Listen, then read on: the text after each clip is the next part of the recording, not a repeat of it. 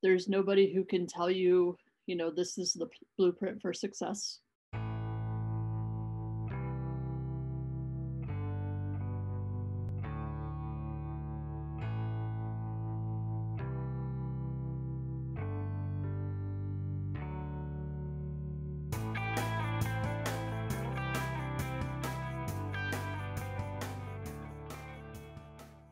I'm Beth Elacqua. I'm an assistant professor at Penn State University. Been here for about 3.5 years now. In academia, my role is sort of a person with many hats as a young assistant professor. So somebody who I think is a mentor to students, a mentor for research projects, somebody who's maybe a go-to for younger colleagues seeking advice, um, somebody who is on a multitude of committees with a little bit of leadership roles in there, and also to some degree, the professor hats in terms of educating. I don't think I ever grew up wanting to be a scientist, but I knew I liked biology and I knew I liked a lot of that stuff. I would say when I was really young, I was convinced that I argued the best with my brother and I wanted to be a lawyer. When I kind of went to high school, I had a sense that I wanted to be a high school biology teacher. I went to undergrad with that in mind. I picked a school that I knew crafted really good teachers in our area. I went to a small undergrad institution, Lemoyne College in Syracuse, New York, and I started research as a freshman, like my second semester. And I worked naturally for the only person I knew in the department, the person who was teaching me Gen Chem. And so naturally, the first thing I did was made compounds I could barely spell out, pronounce, and draw. I love the idea of solving a puzzle. I liked the idea of not having everybody tell you exactly what you had to do. So one downside of doing research while taking, for instance, organic lab is in doing research, you didn't have to stick to a blueprint, but in organic lab, you did. So there are things like that where there's a really clear contrast. And the reason I mentioned that is those two things are also academia and industry. So this is kind of something that even at the early onset probably makes sense why I'm not in industry at the minute. And after about 1.5 years of that experience, when I was in organic, I decided that I wanted to do more organic research, like making carbon-carbon bonds sounded cool. So I ended up doing an REU the summer after my second year. I actually ironically hated the REU program to some extent because the background was really different. It made me think that I didn't want to go to grad school, but obviously I did, right? Because here I am to some degree. There were just experiences that were different than what I had in my small undergrad, which is to be expected when you go to another program. And then my organic research went for another 1.5 years as an undergrad. So I left undergrad having done all synthetic chemistry. I'd end up taking a year off before I went to grad school. So in my year off, I worked with polymers. And I never really knew anything about them, but a related school close by, SUNY Environmental Science and Forestry, was looking for somebody who was like an organic background. And they were looking for people to make perfluoropolymers. So I ended up doing that for a year before grad school. And I had actually applied to grad school for that year and ended up just deferring for the year with the idea I was going to take this job and just get a little more experience.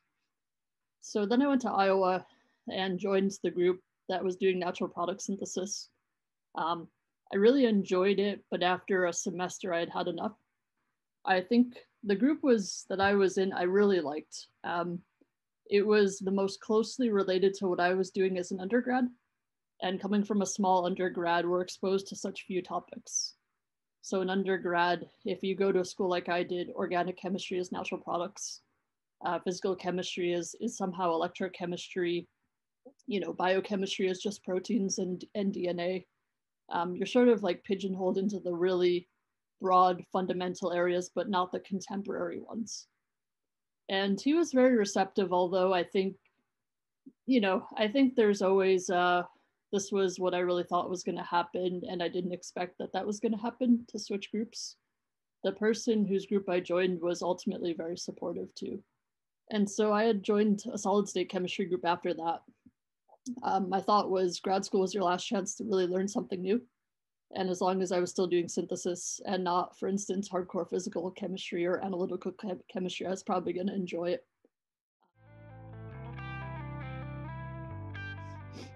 So I joined Marcus Vex group at NYU, worked on supramolecular polymer chemistry, learned how to synthesize polymers, learned about ring opening metathesis polymerization, things that were still like organic, organometallic related.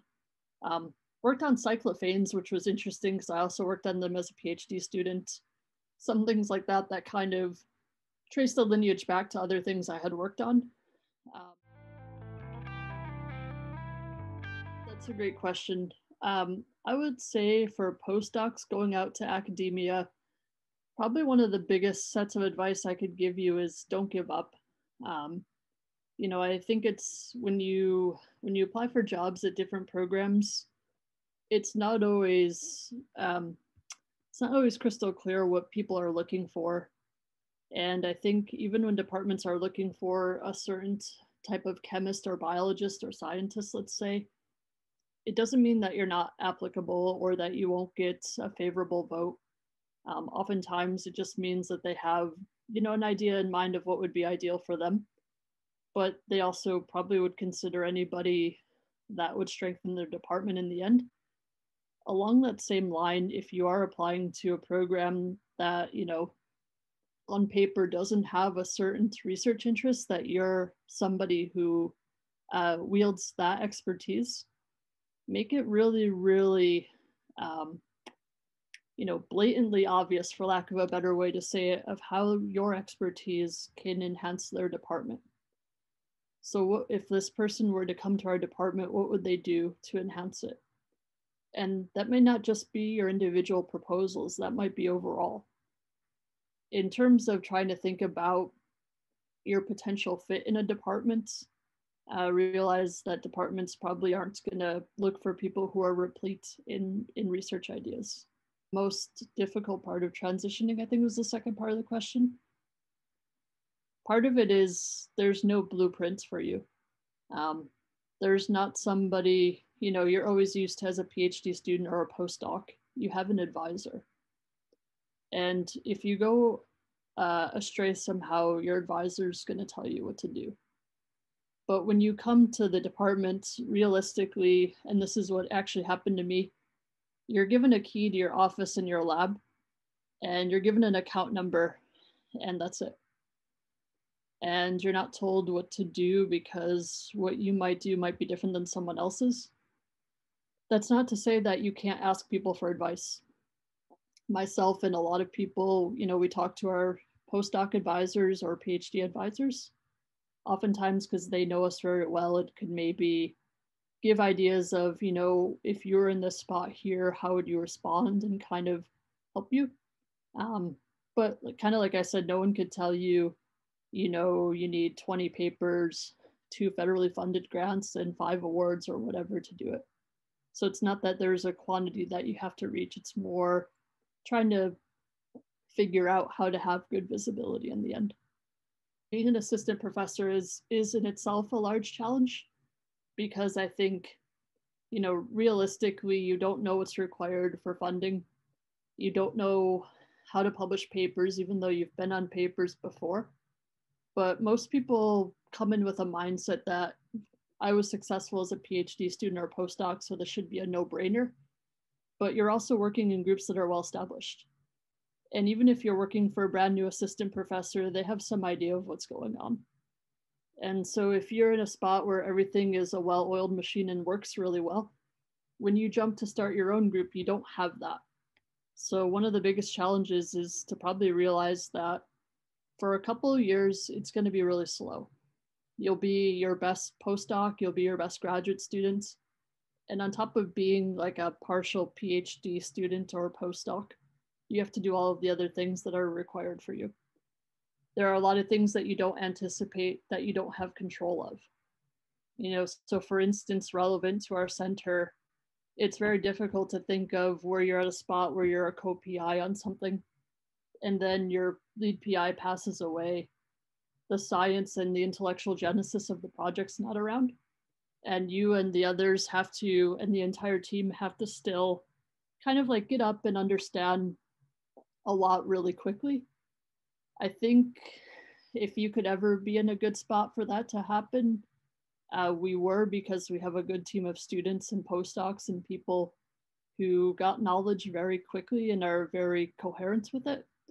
But I think that's something where, you know, that was, John to me was a really good mentor, a really good friend. And those aren't things that you could replace very easily. So I think if you're someone like me that's a little bit more planning often, where you can see like a year downstream, these might be the group goals and things like that, that it's a little bit difficult when things that you don't plan for happen to sort of disrupt you. So that's kind of like I said, there have been, you know, there's also the challenge of being a woman in chemistry, in organic chemistry, or in polymer chemistry, where there aren't that many people. So there are all of those things I think compound everything, but that doesn't make it insurmountable either. I would say initially you would think teaching is a hard hat to wear, because even if you've been a TA, it's not the same. So in a similar realm, a TA always has an advisor. Or so I think initially teaching is something where you feel like you don't know what you're doing, and you may not know somebody in the department that's taught the course before that could help you. So for me, that's the scenario that emerged here. So I think initially that was the hat that I was a little bit scared about. But as you knew, like research was going to be on a halt until you had students. And for me, my first semester was teaching and my second semester was setting up the lab. My hat moved pretty quickly to being more unsure about research and picking students. So first off, I'm definitely an introvert. Most of my closest friends and colleagues and things like this are as well. I think maybe just knowing, if you know that you identify that way or you would be that way, trying to think about ways in which you could still gain meaningful connections to people is probably one of the harder things to think about, but one of the more integral things. But I do think being an assistant professor is kind of lending, it's difficult maybe to be introverted and be an assistant professor, because it also makes you perhaps less likely to seek out advice from other people. This probably is a catch-22 word, but I would probably say competitive is the word I would use. And I think competitive usually has a negative connotation, right? If people are competitive, you know, the first thing you think of is like a battlefield, and you have to win and you have to be the one surviving in the end. I don't think of it in that regard. I think of it in terms of like a motivational detail. So if you're competitive, but what kind of motivates you is the idea of trying to find a way to optimize and be on top, is sort of how I think it is. Career. You know, you kind of want to go into areas where you don't feel like they're highly competitive, where if you are competitive, you could stick out a little bit. But you also want to be in a field where things are really interesting. And one of the ways to make new science or cool science is to sort of take two boring ideas and mesh them together. Another idea is to take two areas that have never met and push them together. And I think that's what our group does a lot of. Science in general is thinking about areas with a different mindset. And so a lot of the things we do, Nanothread wise, for instance, the reason John and I were a really good synthetic team together is we thought about it differently. And so it allowed the nanothreads, or the ways in which we approach the chemistry or the science, to be a little bit more numerous.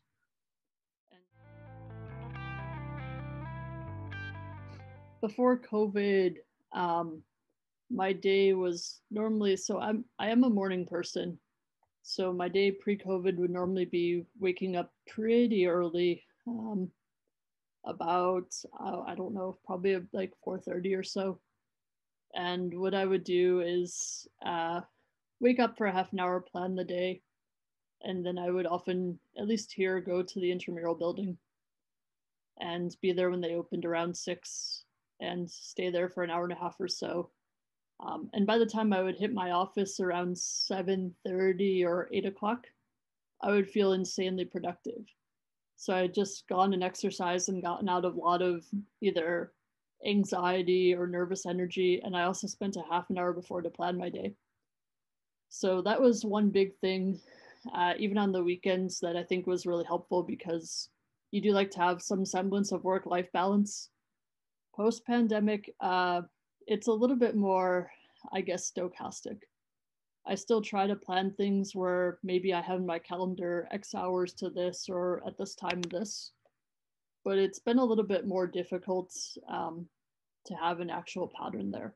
So the first hobby I ever had was actually figure skating. So I was a figure skater up and through about, I would say maybe into 7th grade or 8th grade. I was pretty good too, actually, but I didn't keep it much longer in high school. In high school, I got into basketball and soccer. Um, and then those became fun avenues to, meet new people, to have weekend activities and things like this. Most of those have carried on. Actually, last year, Margaret hinted at this before, last year, because of COVID, was the first year that I haven't played soccer to some level anywhere. Since COVID started, I've become a little bit more of a, like, it takes me an hour longer to walk to work because I like to enjoy the outdoors more. Things like this where it just becomes important to get some fresh air, to get some exercise and things like this. So I think being focused and finding the right environment probably is critical. Since the pandemic started and since being a new pet owner, trying to optimize my day has been probably really helpful. So for instance, saying I'm going to the office only for 3 hours, what can I possibly get done in the 3 hours to make those the most optimal and efficient possible? I think going for walks really helps. So if you're working, basically sitting down at a desk or an office for 5, 6, 7 hours in a row is not going to be helpful. At some point, you are going to lose focus, and your efficiency or your optimization process, if you want to keep it sort of synthetically oriented, is going to be really low. And so going for walks, trying to break up the day with other activities has been good. One of the things that I've done recently is try to decouple certain activities from certain environments. So like when I go home for the day, there might be some things that I could do. Of course, the pandemic has made it a little bit more going across these boundaries a little bit. But when I started, I wouldn't ever write papers home. I wouldn't write proposals home. I could do teaching activities because they were a little bit different. I could grade exams, I could grade papers, I could respond to emails, but I tried to limit the things that were more high level, high capacity activities to being physically in my professional setting. And I would say that's helpful because then you get into a routine where your brain associates certain activities or certain work environments. One of the strategies is also, I guess, related to finding where's the best spot for you to do that activity. So for the longest time here, I found the most optimal place for me to do writing was actually somewhere that's not my office. At least for us at the onset of COVID, I think for me, I initially thought all of the students in my group, whether this was true or not, I instantly felt that everybody would feel like their development would be stunted when it was clear that COVID wasn't just going to be a month or 2 month thing. So part of internalizing that for me was thinking, okay, what can students do a little bit more remotely to feel like they're getting progress and be in a good spot to develop still? And so that's kind of where we took the few steps back and thought about what papers we could write up and what things we could do with more limited time in lab if that's what it came to. But I'm sure there are groups or other spots or other professors that are maybe in different scenarios too.